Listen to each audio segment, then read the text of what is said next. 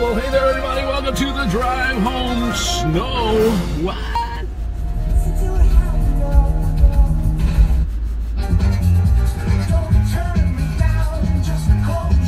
We got snow today, guys.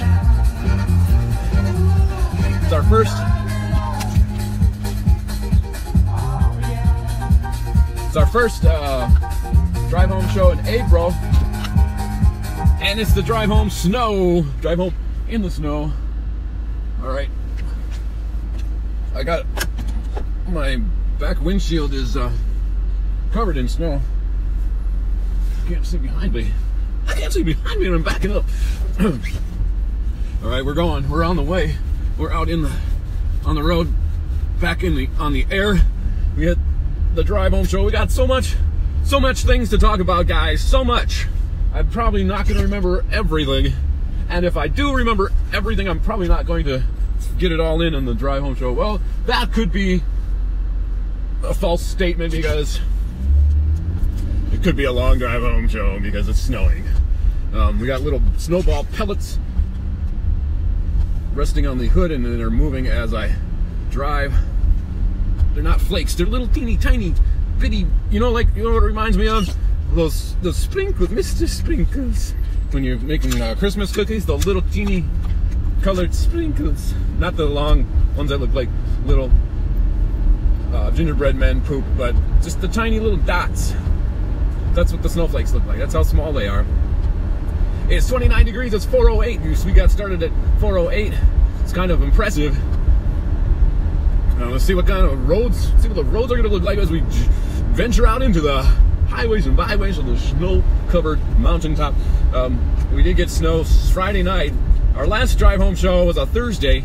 We did not have a drive home show Friday, and we're going to get to that in our drive home show today, why we did not have a drive home show on Friday. I know all our listeners out there are anxious to hear what is going on. Now, all of you one listener, are anxious to find out what is going on. Well, let's start out with this weekend. It snowed, about 3 inches. Between 2 and 3 inches. It was a wet, sloppy, gucky snow. When you go out, step on it, it kind of just crunches and sticks to your feet, your shoes. And you can just, I don't know how to describe it. You just kind of feel it crunch underneath you and kind of squash. Even though it didn't even get above freezing that day, it was still melting because the sun came out. The sun is an April sun or a late March sun, and it's more intense than your basic December sun or your January sun or whatever. So it was starting to melt the snow away, even though it did not get above freezing. A lot of things happened this weekend. Roads don't look too bad. Well, it is slow, but it's not like way backed up in a parking lot.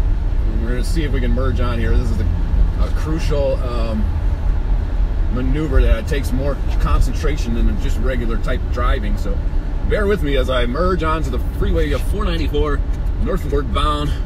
Scotty, Mr. Northward Bound Head. Mr. Northward Bound Head.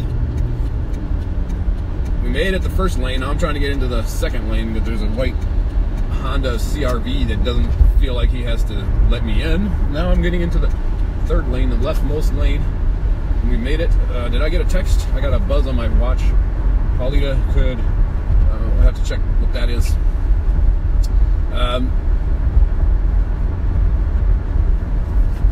Okay, we're merged on the freeway. We're crossing 94 right now, and we're heading into 694. That is a lot of 9s and 4s. 5 minutes into the show already. We haven't even said anything. We just talked about snow. It's 4:11. It's 4:11, and we've got, the roads are pretty clear. You got to be careful because it could be slippery. It could be slippery spots. We got brake lights ahead.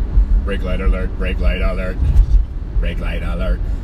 Still can't see out the back window. I got the instant automatic rear view defroster, rear window defrosters on. Hopefully that's going to melt that snow in the back there and allow me to see what's behind me. I can use the side mirrors to find out what's behind me. We got more of a brake light alerts coming up here. We're at the 20. We're at the 25. We're at the 20. We're at the 19. We're at the 20. We're at the 21. We're at the 25. We're at the 30. We see the ball in the tackles. The valley depends on the play. Thanks, John. So Friday I get a phone call, or I get a text message during the day from my dad.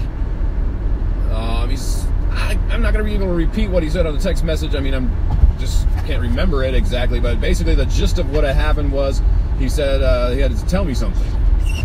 So it sounded a little bit serious. It sounded a little bit, oh, what's this about? Not your typical, hey, how's it going? What's going on with you? How's everything? How's the family? But it was more serious. So in lieu of doing the drive home show Friday. In lieu of doing the drive home show Friday, I decided to call him instead. And so when I called him, he's asking, are you going to do all the whistles and the buzzers and because I told him I was driving home. Get it? Boom, boom. I don't do the sound effects. I have the sound effects thing right here, but I don't do them just because the sound effects are repetitive. They're old. Whatever. It doesn't matter why I don't do the sound effects anymore. I have them available if I'm going to do a video drive home show, but I just don't do them. It just kind of interrupts the flow. We're in Oakdale now. I can see the famous Oakdale Water Tower. I think that's a tree. Looks like a tree on the side. I don't know. I'm not sure. Looks like it could be a tree. And the Oakdale in the all caps font. It's not Comic Sans font. The Comic Sans font is now a laughing stock.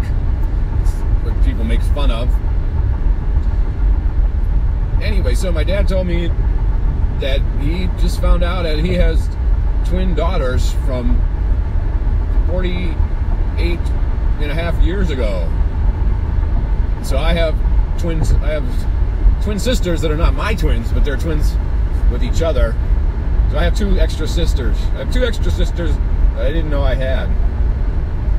So I got the radio on. I can hear like little without being able to make out what the song is or anything like that. Okay, a part of my back window is clearing up. I still can't see like immediately behind me, but I can use my side mirrors. That's good enough. Side mirrors are good. We're cruising along at an altitude of 62 miles per hour. Got a little bit of road spray and not much precipitation debris. By that I mean spotting of the windshield by raindrops or snowflakes or hail. I guess hail would be considered precipitation. Any type of like moisture from the weather, like falling out of the sky. That's what you would call precipitation. And then it would land on your windshield and block, obstruct your vision. But I don't have any of that. It's just mainly road spray kicking up from the tires of the cars ahead of me. And I'm keeping back a distance so that it doesn't really happen too much. Also, you just want to be safe, and if they're going to slow down, I'm going to be ready to slow down too. It's 4:17 on the drive home show. Did I mention it's 29 degrees? They're not above freezing. Of course we're not, because it's snowing. Well, it's not really snowing. It's kind of snowing. Maybe sleeting. I don't know. We're coming up to our Pine Springs Road. Pine Springs sign. Welcome to Pine Springs. Population 408. Got to slow down a little bit as the car ahead of me is decelerating without putting on their brakes.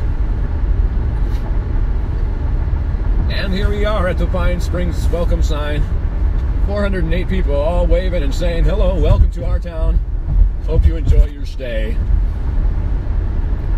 This is the Pine Springs Mahtomedi curve, which we are on right now. The roads look a little slick, but dry in the tire-worn paths. And I've got a black Mazda M5 or Mazda 6 passing me on the right. And I will soon be passing them because a big orange truck trailer is coming in here, their lane. And we're passing the Mill Fleet Farm. We just passed into Mahtomedi. I don't know why I'm doing the play-by-play broadcast of my driving. It's not something I usually do. So let's get back on to our weekend. So I found out I have 2 sisters. I did not know about. Mr. Carter, I did not know. But imagine the shock of my father, did not know he had daughters.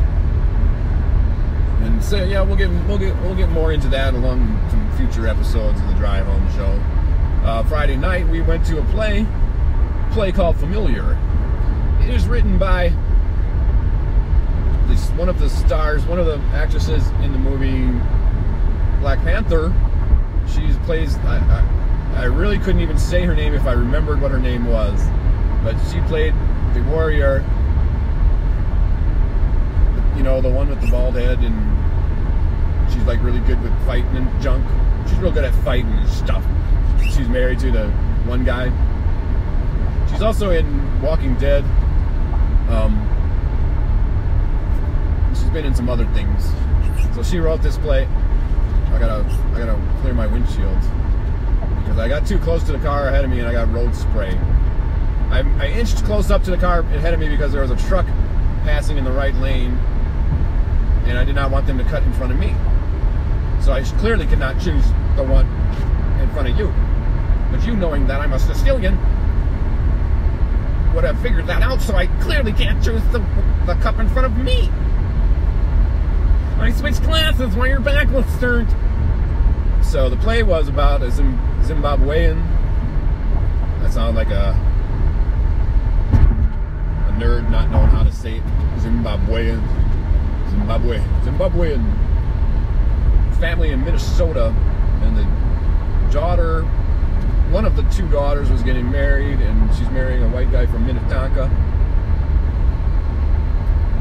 And family was coming for the wedding, and basically, I'm not without just telling the whole story like word for word or note for note, line for line, comma for comma.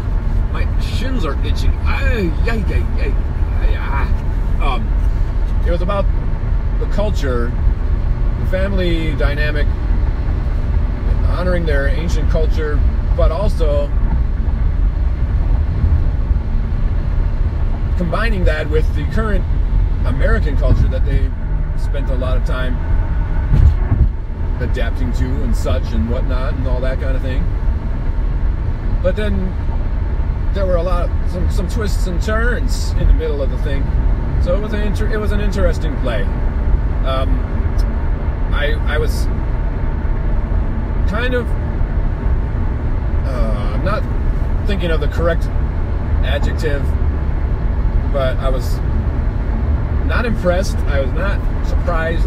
I was something that they were not mic'd. They were just talking very loud. I think that hindered the play a little bit because they were speaking with Zimbabwean accents, or Zim. You could just say Zim for short. They were speaking with Zim accents, and some of the words were kind of hard to make out, and because they were not mic'd, that made it more difficult. And then plus, whenever the crowd laughed, and they laughed a lot, you couldn't hear what they were saying. So, but it was good. It was informative. It was interesting. It was educational. Then it made you think. Thought-provoking. Okay, so that's the play. All right, so Saturday we went to the gym in the morning. Not gym like Jim Smith or Jim Rogers, but the GYM gymnasium, the workout place, Lifetime Fitness. We did our lower body workout, the 10 minutes on the treadmill. I think I was running 6.7 miles per hour. 10 minutes on the stepper at level 7, and then the leg machines. It was the same workout I did a week prior. But the week prior, I was really getting out of breath quickly, and I was like, dang, I'm like tired. Well, this time it was better. I still got tired. I still would have to hold myself up, like on the Stairmaster. Echo.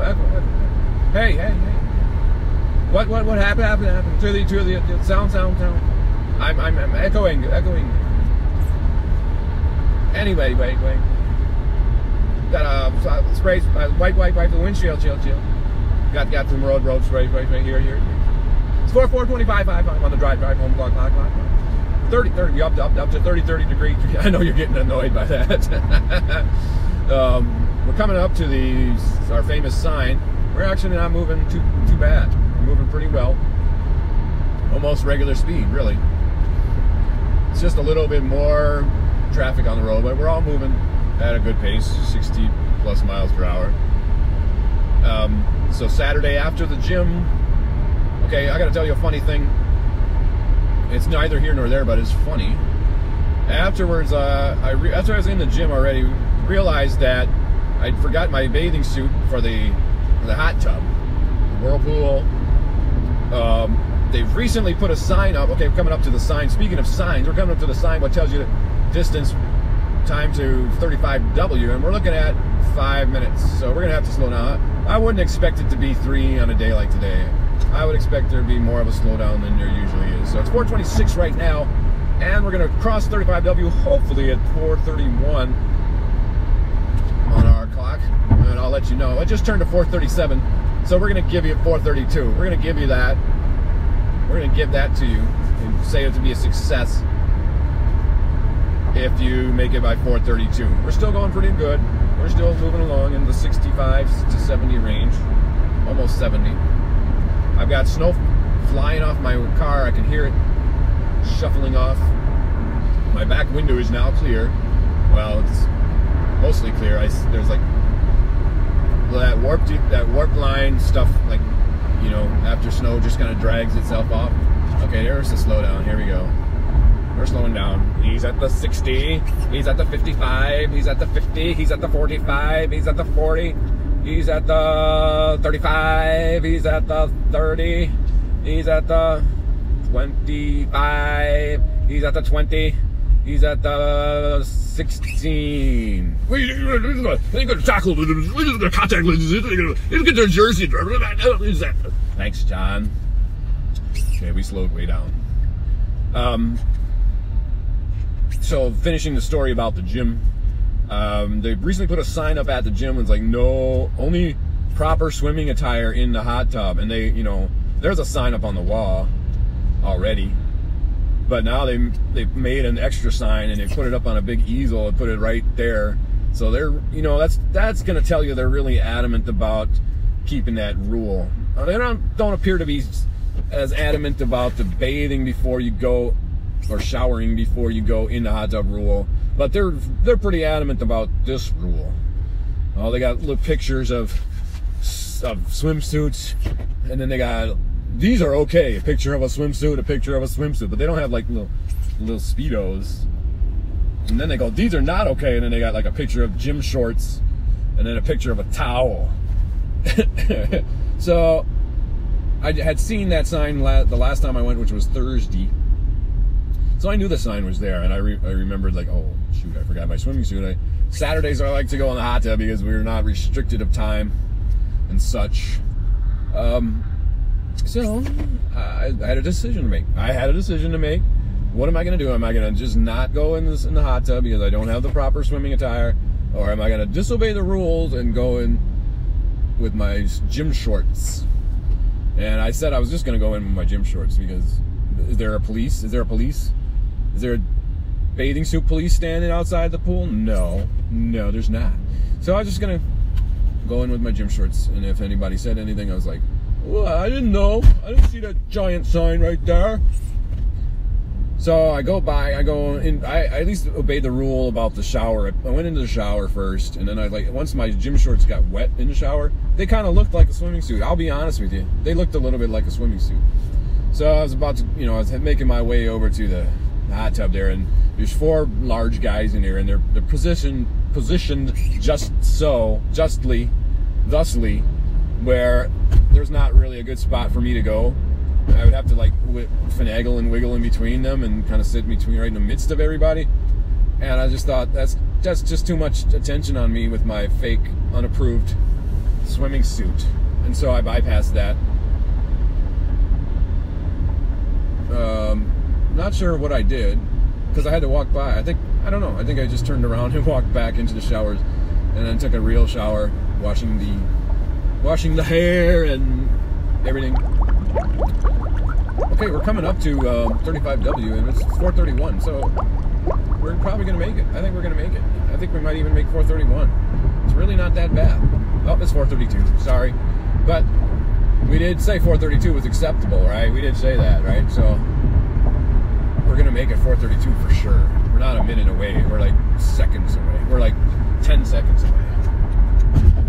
We're over it right now, and it's 4:32, folks. We're at 4:32. It's like 10 seconds. I mean, we did it. We made it. Yay! Clap, clap, clap, clap. Insert applause right here. It's 30 degrees still. So yeah, we did not go. We collectively did not go into the hot tub. So I had to wait like an extra longer time for Pauline to get done because she was in the hot tub.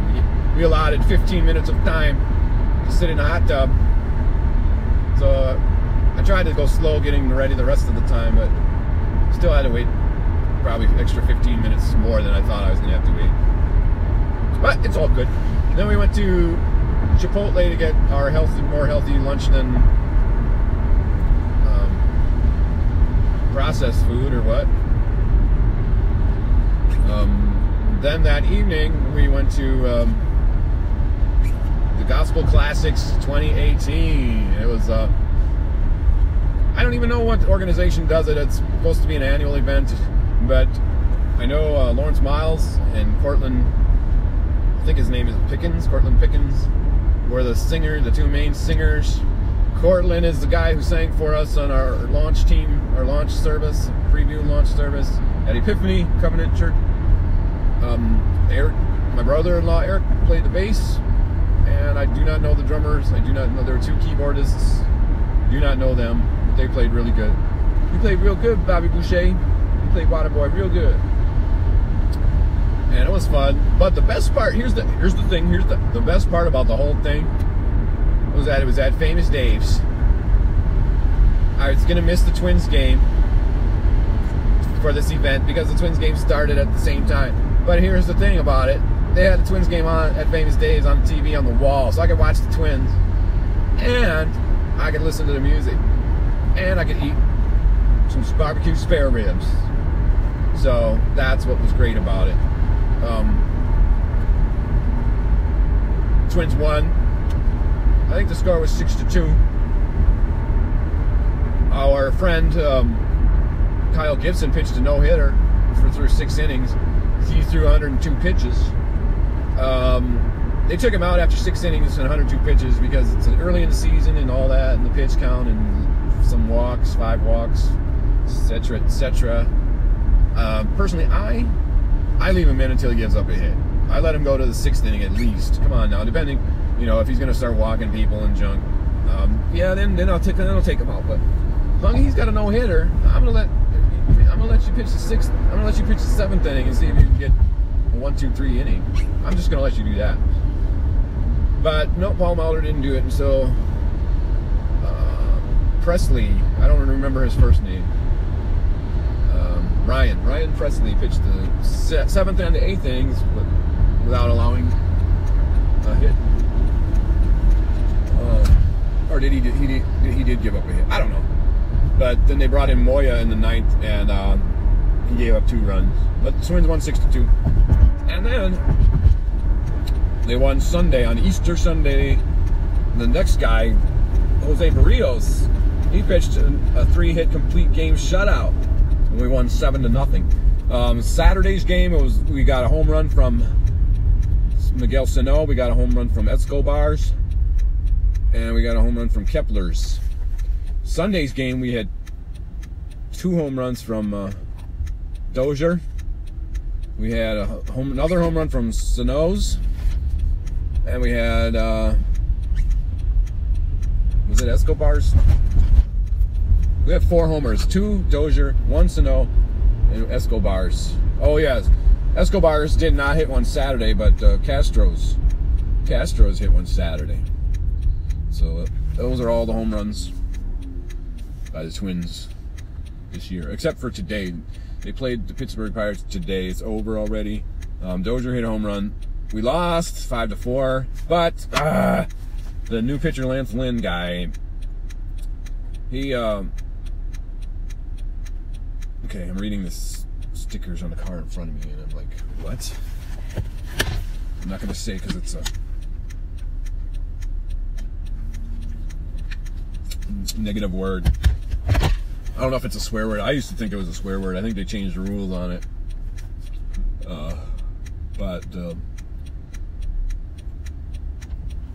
Anyway, back to the story. I don't want to get just sidetracked like I already am. It's 4:38. We're about to turn on into the grocery store.